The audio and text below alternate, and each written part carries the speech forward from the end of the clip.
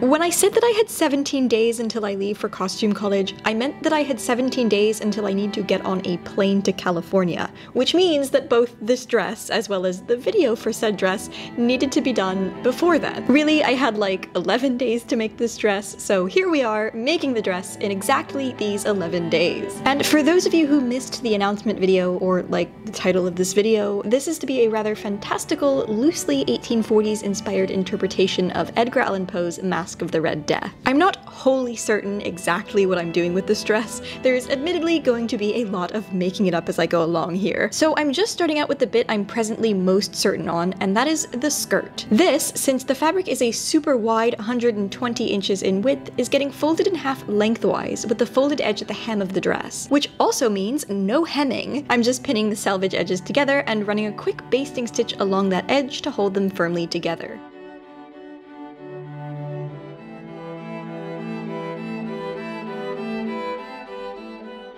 So I am presently trying to decide between gathers for the skirt or pleats for the skirt. The gathers, of course, will probably make it puff out a little bit more. However, as you can see, the pleats will provide a little bit more density to the top area of the skirt. Whereas this is just completely sheer pretty much all the way around, but it's so nice and puffy. So I had initially planned to do pleats, but then decided that maybe gathers might be fun. Well, here's the thing, is I can always probably wear a skirt support underneath this if I want it to truly be very puffy. Can't necessarily always get the opaqueness once it's not there. So maybe I will go ahead and just pin the pleats onto the mannequin just to sort of get a sense of that, and drape the bodice over top of the skirt so that I can get a full sense of what the actual dress looks like. Okay, cool, let's do that.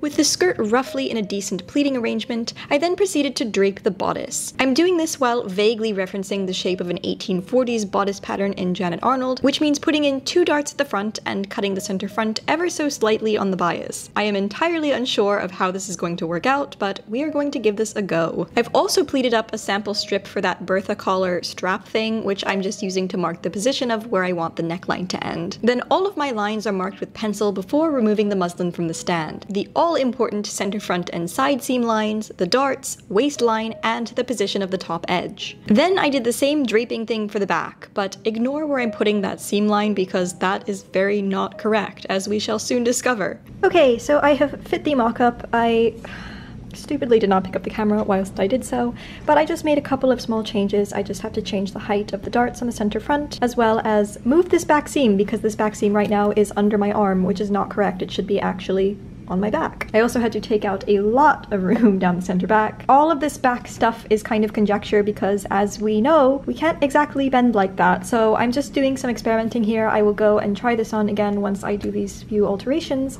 and see if this makes any difference and if we can proceed. The second mock-up did, in fact, turn out to be slightly more agreeable, so I then proceeded to transfer the adjusted mock-up shapes onto some clean pattern paper.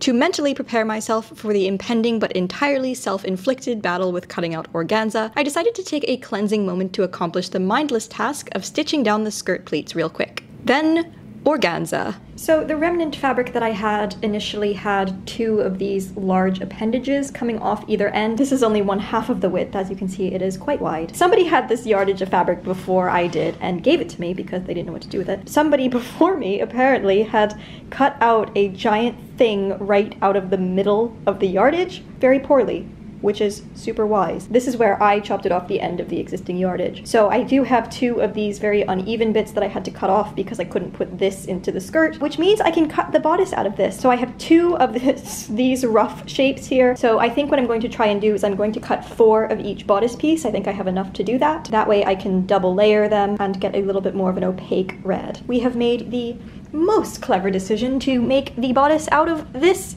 organza. If you have worked with a sheer material before, such as an organza, you will know is the absolute worst thing you could ever wish upon yourself. It just doesn't really hold a shape ever. Since I don't have one of those fancy Homosote pinboard cutting tables, I'm just going to sort of try and control the edges as much as I can by just taping them down, just to sort of keep everything roughly into some sort of on-grain grid shape whilst I cut things out, and we shall see where we can go from there.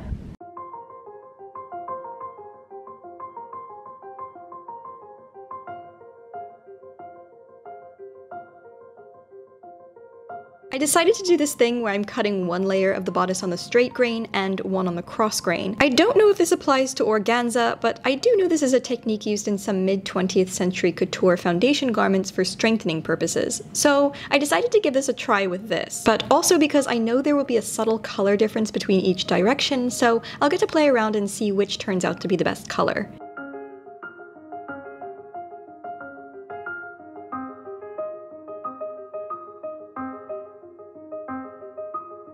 Once all my pieces are marked out, we can cease all of this madness and get the pieces cut out.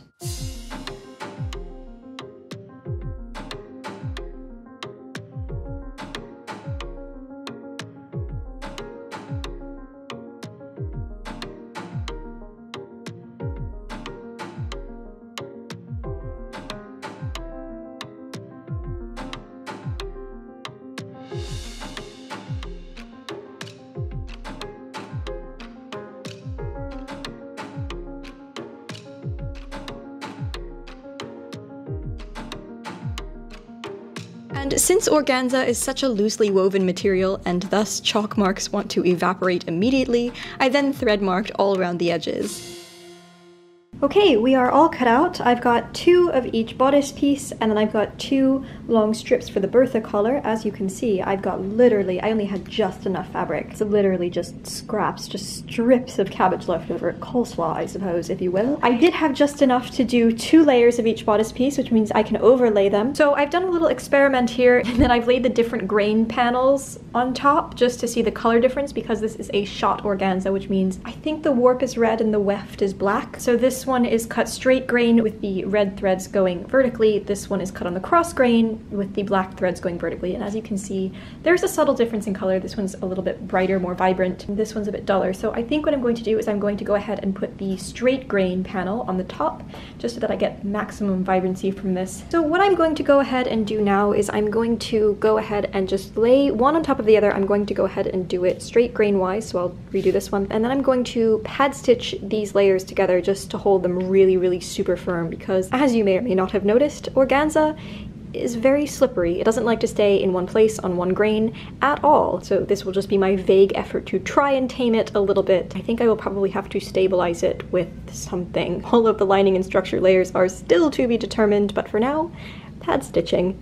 Are you so over watching me pad stitch things by now? I keep forgetting that there isn't just one same person watching these videos consecutively, and that maybe you didn't sit through 9 collective minutes of pad stitching footage all through Lady Sherlock. Please enjoy some pad stitching, which in this case is the temporary basting stitch I'm using to hold both these layers firmly together so that I can treat them as one piece of fabric without them rudely trying to behave as 2 separate entities. Okay, so everything is cut out and pad stitched together, at least the top layer is. Now I realize that I need some lining layers, because this is completely sheer and has absolutely no structure, so we need to fix that. So I have been experimenting and playing around with lining layers and strength layers and things to support this bodice.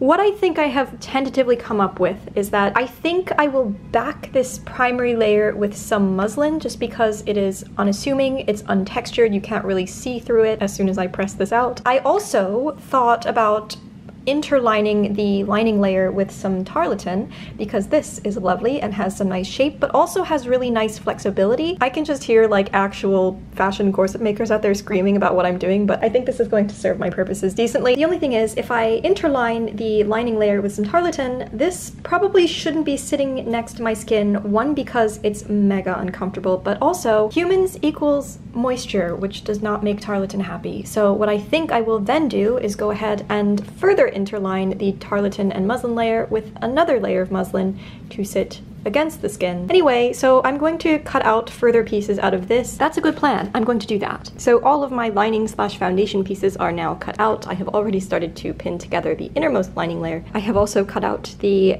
second lining layer, muslin layer, as well as some tarlatan, which is about to get pad stitched together, of course. And then these will get pinned together. I will also pin together these outer layers, and we will start to actually put this thing together. I've pinned together my 3 layers now, the organza outer layer, the muslin and tarlatan middle layer, and the plain muslin lining, and also the center back seam of the skirt while I'm at it, which are all now stitched together most blasphemously using an electric sewing machine.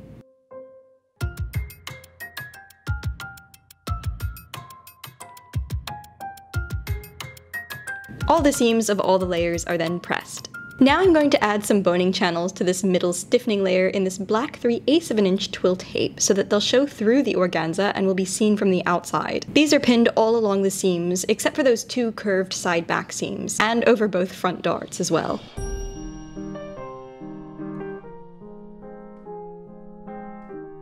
I'm now inserting some synthetic baleen bones into the channels, then going over them with a hot iron and lots of steam to mold them into shape.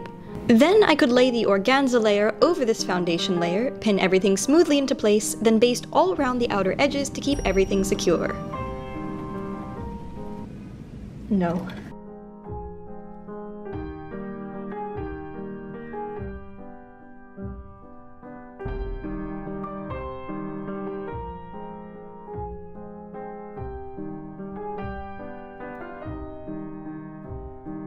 Here is where we are thus far. I know it kind of looks like garbage, but you know what? Embellishment is going to fix that. I am unsure yet as to how to proceed with this. Okay, so it still needs to be lined.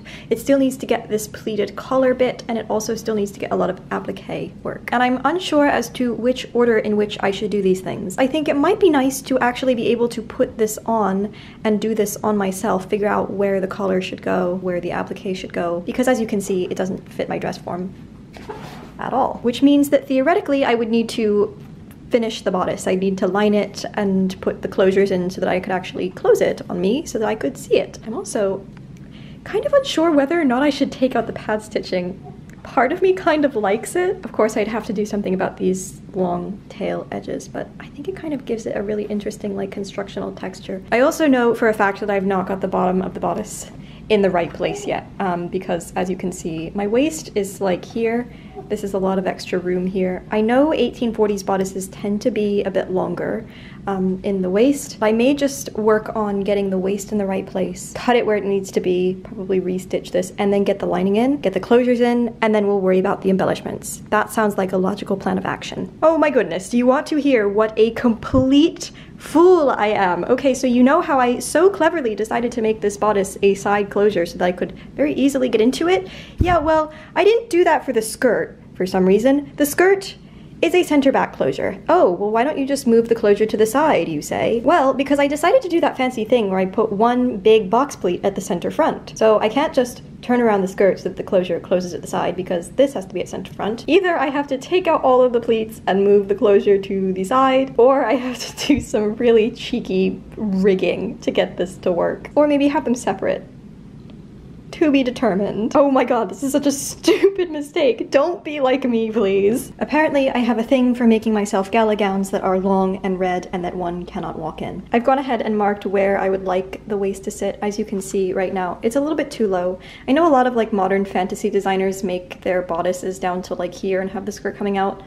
That's not really my jam. It's not historical, of course, at all, but I think it also just makes the silhouette look very modern and fantasy and not anything like anything vaguely resembling history. It will also be much more comfortable because right now I'm feeling a lot of pressure right here, which I don't like. I also have come to the realization that why am I going to bother making myself an underskirt for this dress when I could just wear a white slip? And I think this will function perfectly well, even though it's just a half slip and it's modern, but it does sort of vaguely resemble the chemises that they would wear under their dresses in 1840. So I'm really kind of about this life. I also have one in black. The black versus white debate continues. Anyway, here's the dress so far. She doesn't have the collar, she doesn't have any of the embellishments, only pinned together at the side, so lots more work still needs to be done, but we're getting there. We are making some progress. It's happening. It is a thing. Okay, here we go. This is worlds better, as you can hopefully see. The waist is more in the right place. It looks more like a vaguely historical gown. So I'm going to go put a lining in this, and then we shall get on to the embellishments. So first I just basted down the seam allowance all around the outer layer, then laid the lining layer over the inside, folded under that seam allowance, and pinned everything into place. This is then secured all around with a felling stitch. But wait! This is a modern fantasy project! Why didn't you just stitch it right sides together by machine and turn the whole thing out? Shh! Don't judge me. You will pry my historical lining methods from my cold, dead hands. In all seriousness, though, turning out boned bodices is a form of torture I wouldn't wish upon mine enemy, so for the sake of my fragile peace of mind, I just did it by hand. And in other news, for a project that was supposed to be quick and machine-stitched, I think it still ended up to be like 85% hand-sewn. Fight me. The lining in place, I then marked the positions for some hooks and bars at the side seam closure at 1.5 inches apart, and then stitched them down securely. And now for all of the decorative bits.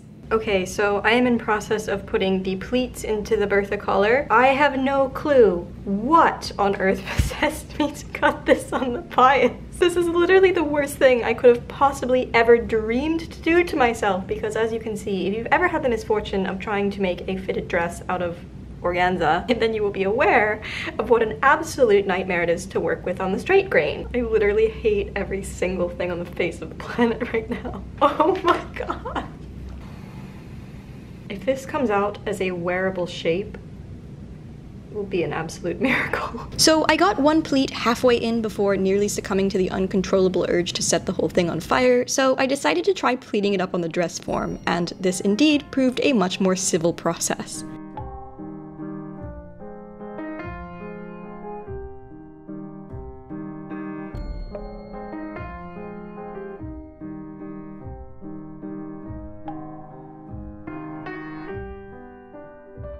So I have gone ahead and I have pinned on these shoulder strap bits where I think they should sit. I think I may have to play around with somehow stabilizing these pleats, because once these pins come out, they don't really want to stay like that. Part of me doesn't want to go in and hand stitch down every single pleat. I may end up doing that. We shall see. I have not put a closure into this. There is a side closure obviously in the bodice, but I think I will be able to get it on and off just by slipping through this off the shoulder very wide neckline and then doing it up from the side. I think that should be okay. So my next step is to stitch this down, figure out what this pleat situation is. Oh, and I may go ahead and put on the applique bit. I haven't decided if I'm going to have the applique sort of underlay this collar or go over the collar. I'm not sure. I may underlay it. So I got over my denial and proceeded to tack each pleat into place with a running stitch.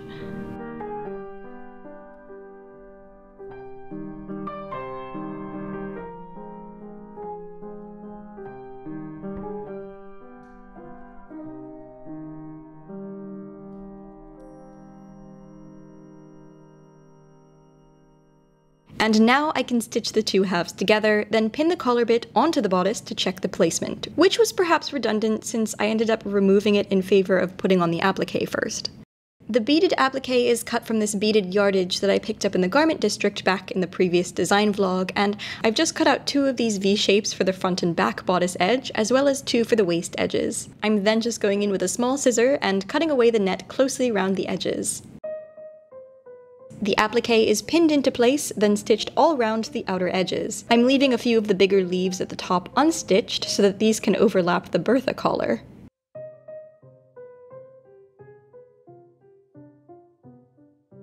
Then, of course, the Bertha collar can be attached to the bodice, which I'm just doing with a quick running back stitch.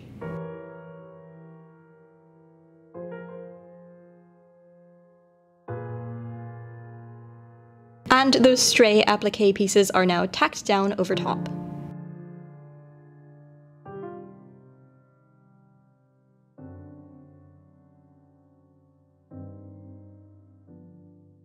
And now to attach the skirt. As you can see, I decided to just rig it instead of repleating the whole thing. I've just lined up the center front points, then pinned down as far as I could all around. The excess bit will just extend past the bodice and will close separately before the bodice is closed. This is done once again with a hook on the extended edge and a bar on the bodice edge so that the skirt can close up nicely underneath the bodice. It all worked out, not to worry. And with the dress in one piece now, I can go ahead and get the other set of applique pieces on at the waist.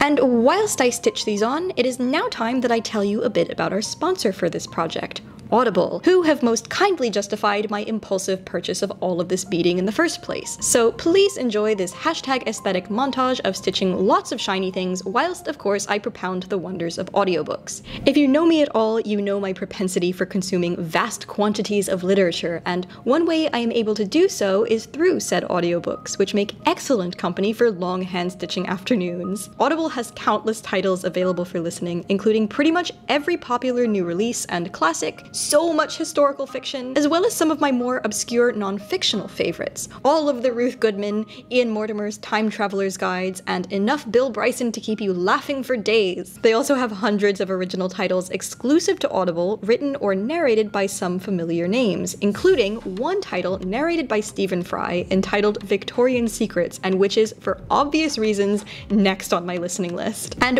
whilst we are on the topic of listening recommendations, Edgar Allan Poe's The Masque of the Red Death also just so happens to be available for listening on Audible. It's a super quick quarter-of-an-hour listen, and you can listen to it for free with a 30-day trial, or members get a free audiobook each month along with exclusive discounts and such. So if you're watching this video and still have no idea who exactly this Red Death is, well, I don't think anyone does really, but at least you can speculate along with the rest of us. There's a particularly special offer that ends on the 31st of July in our year 2019, where Amazon Prime members get Audible for $4.95 a month for the first 3 months, which is basically like getting 3 months for the price of one.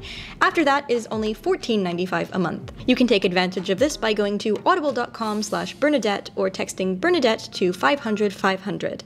Once again, that is audible.com/Bernadette or Bernadette to 500-500 via text.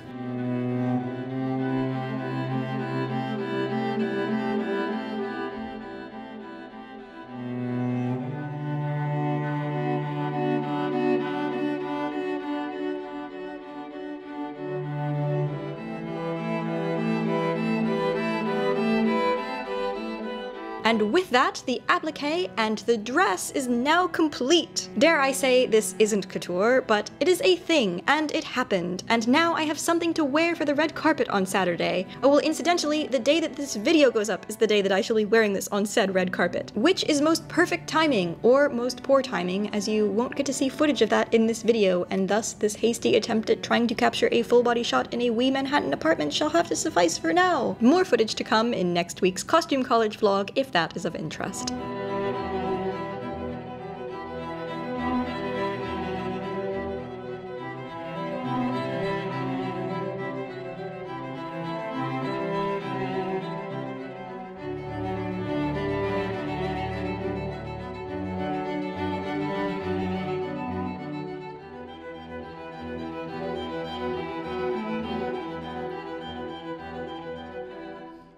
And now was acknowledged the presence of the Red Death.